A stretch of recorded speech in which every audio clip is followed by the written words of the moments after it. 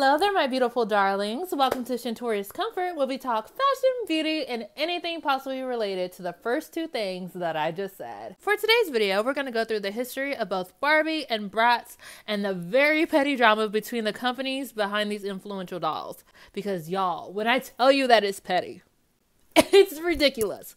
But we're going to take it slow. Going to find out what makes each of these dolls so monumental and special.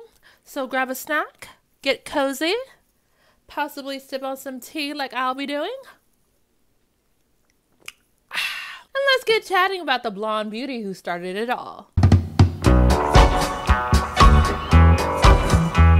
I bet you thought I was going to start off with Barbie, didn't you? Well, no. After a trip to Europe, Ruth Handler saw Lilli in a store and thought she was just what she was looking for and modeled Barbie after Lilli. Do you guys like my effort? I really did try. Honestly, I see Barbie as a more modern, westernized evolution of Lilli, and I apologize in advance for my butchering of these names. I promise you, I'm trying so very hard. So Bild Lilli was a German comic strip character created by cartoonist Rainer Buthen on June 24th, 1952 for the Bild Zeitung newspaper as more of a filler spot within it, and to his surprise, she soon became popular. Buthen soon got the idea to make Lilli into a doll and hired Max Wiesbrot, who worked at Hauser Elysing Company, to create and make her into a doll, and she soon became popular amongst children and was also seen as a gag gift for men, being sold in tobacco shops, adult stores, and toy stores, children toy stores.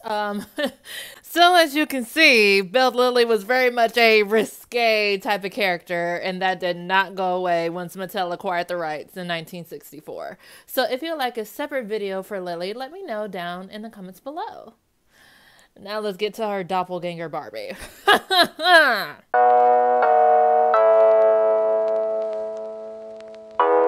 She has transformed into Barbie. You like my Barbie girl interpretation? Hello, hello, hello. I wasn't gonna wear pink, but then I feel like it wouldn't be Barbie if I wasn't wearing pink, you know? But let's get into the stuff. Inspired after watching her two daughters play with paper dolls and later on naming Barbie and Ken after her two children, Barbara and Ken, Ruth Handler got the idea for Barbie and used Lilli as a stepping stone to bring her vision to life.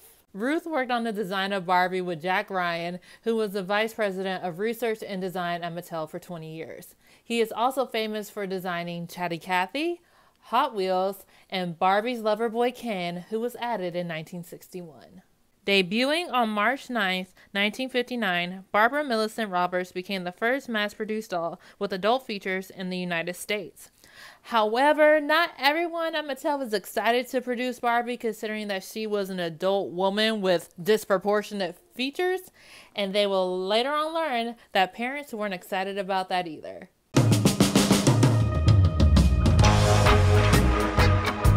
Bild Lilli was still being sold around the world, including in the US, up until 1964 when Mattel acquired the rights. So in 1958, when Mattel had sponsored a market study before Barbie's release, mothers were concerned about Barbie's figure. So what did Mattel do to fix this issue, you may ask? Gloss over it with marketing. That is correct. And with that, Mattel had become the first to advertise a toy to children on TV, following their sponsorship for the Mickey Mouse Club in 1955.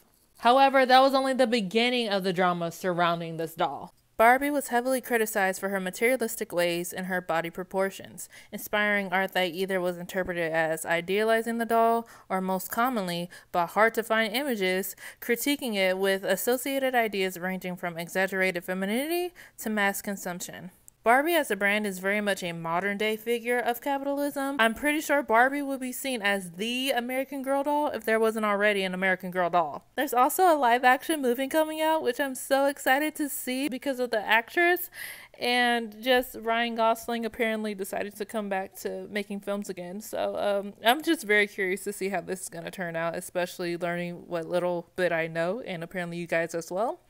And I'm going to see it, whether it is in theaters or the more likely form of consumption, streaming services. Now let's get into why Barbie is so loved.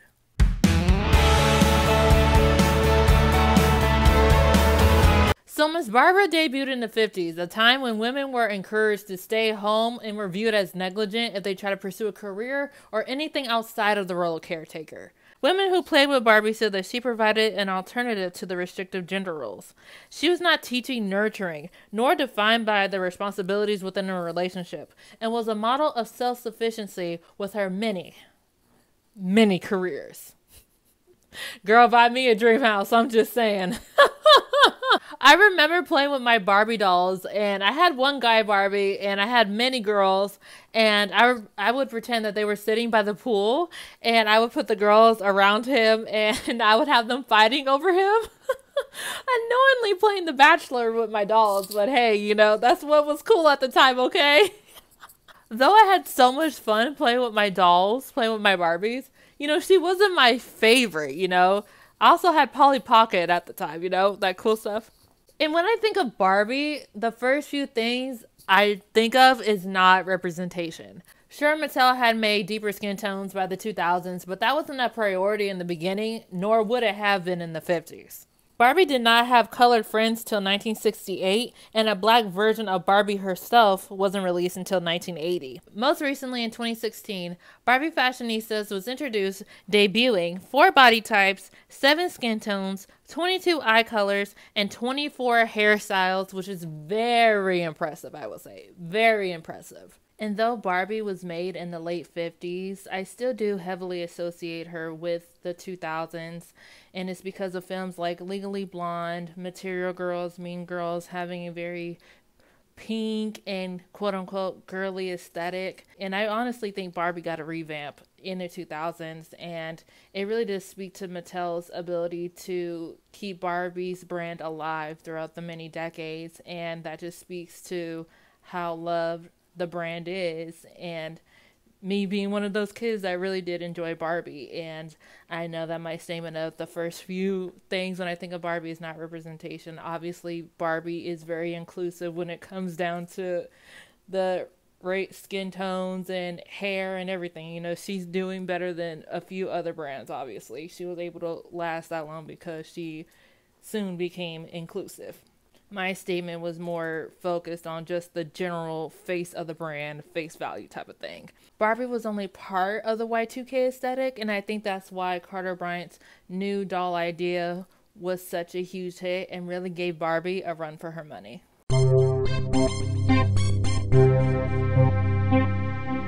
You guys like my outfit for this section? I think it's like a blend of Chloe and Sasha. You know, it's giving winter, obviously, because it's cold. But I feel like they always accessorize, you know. They always have a hat on for some odd reason. You know, I got my hoops. I got the jeans, very Y2K. So, I mean, it's my little bit of effort. But what do you guys think? What do you think?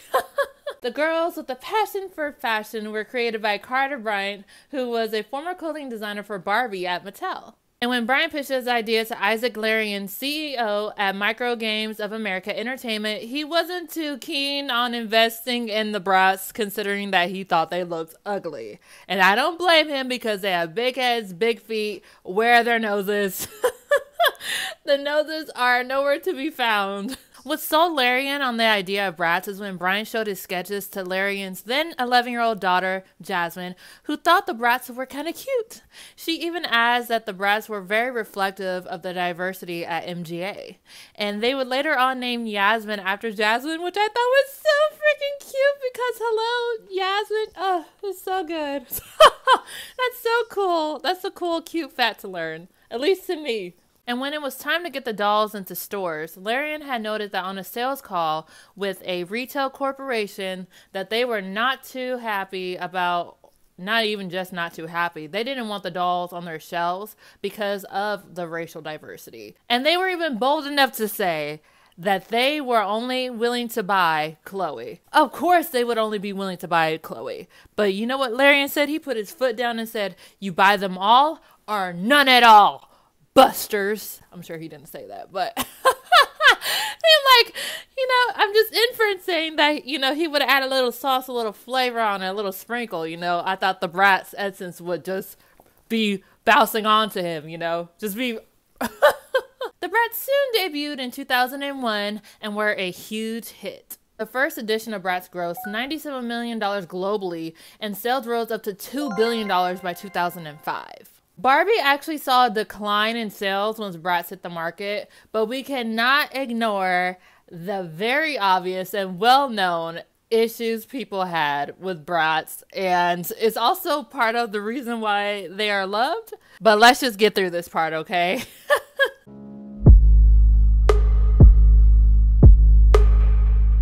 So just like with Barbie, parents were concerned about the body image and lifestyle Bratz were portraying. Even some parents thinking that Bratz was very much hyper risqueing young girls. Just for monetization purposes, we're going to say hyper risqueing, or we're teaching young girls to be very hyper risque. That's the way we're going to say it. Teaching young girls to be hyper risque. Someone even went as far as to create a Facebook group called, hold on, let me read it, just so y'all can really see how funny this is. Brat dolls are the sluts in every Barbie dream house, which I don't know why I want that on a t-shirt. That is like the best thing I've read this entire research time, because someone was so upset, just felt so passionate about this. And that was just, which is crazy to me, because that was the style of the time. It was very reflective of the time. I mean, hello, we had Totally Spies, Kim Possible, Penny Proud, Patricia, you know, we had it all. Even real life examples. Lil' Kim, Christina Aguilera, Paris Hilton. That was the style of the time. And for them to just be like, oh no. It's just very funny to me. I also find it so sad that there was this set mindset when it came down to both dolls. Because if you played with Barbie, if you were more of a Barbie person, you were seen as classy and very career and goal oriented. If you were more into Bratz, you were seen as creatively loud. You were seen as creatively loud and trashy, which is so sad. But I'm going to go more into detail about this thought when we get into the legal stuff.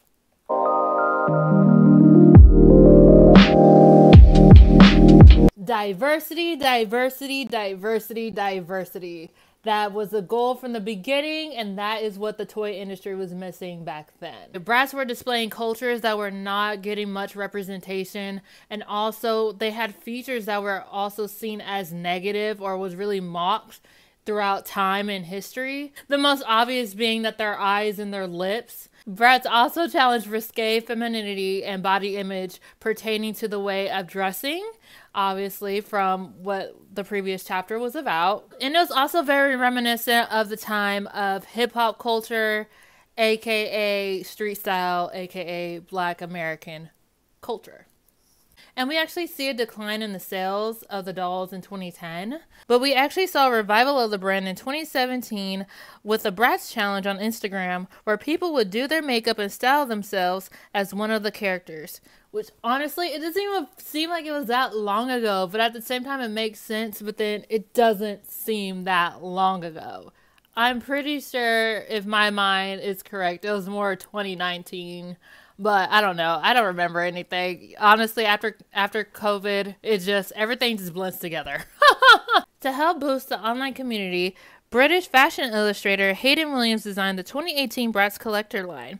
Williams also uploads illustrations of celebrities as Bratz, and there's actually a Bratz fan community dedicated to designing and sewing, making their own clothing for their dolls, which I find so dope, because that's more makeup and fashion looks for me to try to recreate. The 2000 style is coming back around, and I'm very excited because I get to participate in the fashion trends. I was in my single digits then, and the only thing I was worried about was making sure my tail was in front of that TV at 7 o'clock to watch the new Hannah Montana TV show. Some of you young kids don't know anything about that. Even when DVRs came into play, we still would record it and sit there and watch it at 7 o'clock, and also make sure that it was recorded so we could watch it over and over again. Some of you kids don't even know anything about that. And I'm considered Gen Z. I'm the fossil side of Gen Z, okay? And there's a specific article I read for research, and the article was by Brianna Armstrong on Capsule 98. I highly recommend you guys go check it out. I'll link it down below, as well as with my other references. She lists a lot about what people loved about the Bratz brand and what it represents for them, and how they really felt like they were represented and actually had a form of outlet into their creativity. So there's also this article written by Beatrice Hazelhurst where she shares a specific person's I guess you would say thought process on the Bratz, and I thought it was so fascinating, and I'm going to read part of it for you guys, because it goes back to what I was saying earlier about the curated and set mindsets that we have towards both Barbie and Bratz. So Dr. Jillian Hernandez, a Black and Latinx aesthetic scholar, community arts educator, and curator, was first introduced to Bratz through her daughter, who actually wanted a doll. She was immediately thrown off by the dolls and was forced to confront her biases after many people kept complimenting her on her Bratz doll-like features, and this is what she actually had to say. I came to realize that Barbie is also a risque representation. However, Barbie's body is perceived as acceptable due to her whiteness, while Bratz is viewed as unacceptable due to their racial difference. What I think it really boils down to is stereotypes about cultures and social issues being pressed onto toys for children. Some not even being made for children. I'm looking at you, Bild Lilli. And from my own perspective, Bratz and Barbie overlap in so many ways, both teaching young kids that they can accomplish anything, really encouraging them to really just go get it. Just really go do it. Shoots in the Bratz show or movie, I forgot which one it was, but the Bratz were like, hey, let's have our own fashion magazine. They're like, okay, and just did it. And I just found that so cool. Even Barbie being known for having so many careers and really teaching kids the power of teamwork, and you can't always accomplish everything alone, and to really just be confident and express themselves through fashion. And it's such a shame that we are forced to have these thought processes onto toys, and it's sad that, though it also teaches us about the time period, it's also just sad that that's even a real thing.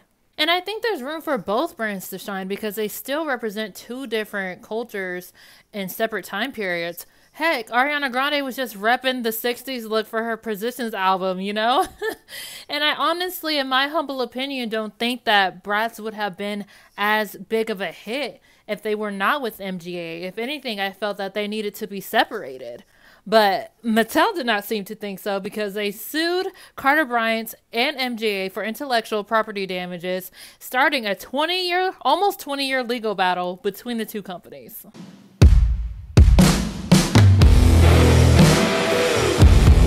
Now we have made it to the portion of the video that made me want to make it in the first place. Lawsuits! And I bet y'all thought I was going to change outfits. No, I'm done changing, okay? I'm done with this video, okay? The tea didn't even make it back. I had the tea in the beginning. It wasn't even tea. It was just water in a cup. So I'm actually going to be throwing out a lot of dates, a lot of numbers. So hopefully you're able to keep up with me, okay? And yeah, so let's just get into it.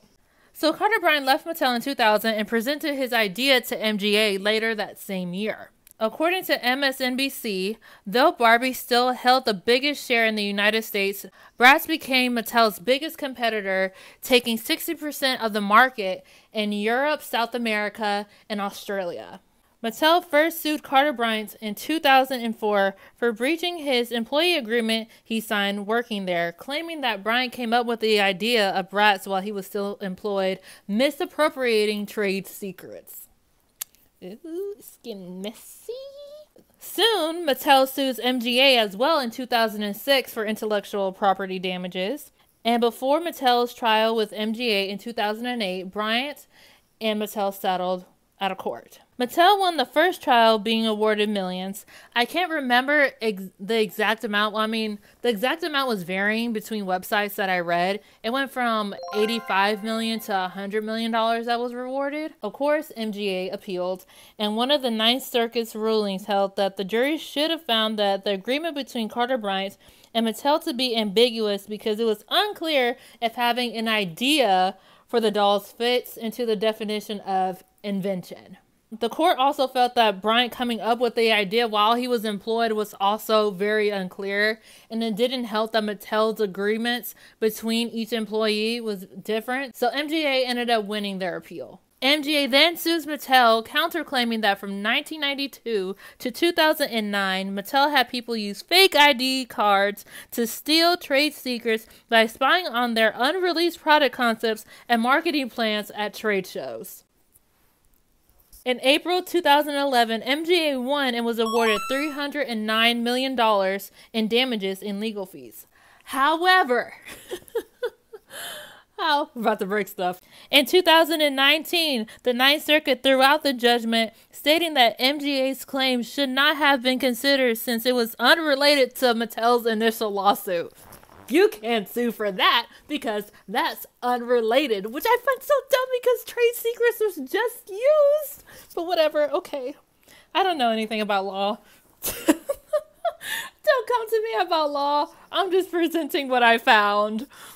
And since then, MGA has since offered 3 times. MGA has offered 3 times to merge with Mattel. Once in 2015, another in 2017, and lastly in 2018. And of course, Mattel declined every single time. And both companies are still in and out of court to this day. And I just find it so sad and just dumb. I mean, because MGA still owns Bratz. That was the point. That was the initial lawsuit from the jump. They still own it. Business-wise, I get why Mattel would sue MGA. Financially, though, it doesn't make any sense because both companies have spent well over billions of dollars by now at this point on legal fees. Even though I prefer Bratz over Barbie, you know, I still have my Barbie girl moments. I still want to be like, ooh, yeah, I don't know. But I don't know. Like, it's still a thing. Like, I still want to have my little Barbie girl fun. And like I said before, both brands have 2 separate aesthetics, bring 2 different perspectives that I think it was smart for them to not even be merged at all or be under the same umbrella. To me, that almost could have caused a whole monopoly effect. I feel like it all started because Mattel couldn't handle a little bit of competition. But let me know what you guys think in the comments down below. Were you more of a Bratz or Barbie kind of girl or guy? We don't judge here. Let me know down in the comments down below. And I pray you all have a blessed and awesome rest of your day and week. And remember to find comfort in being yourself. Peace out.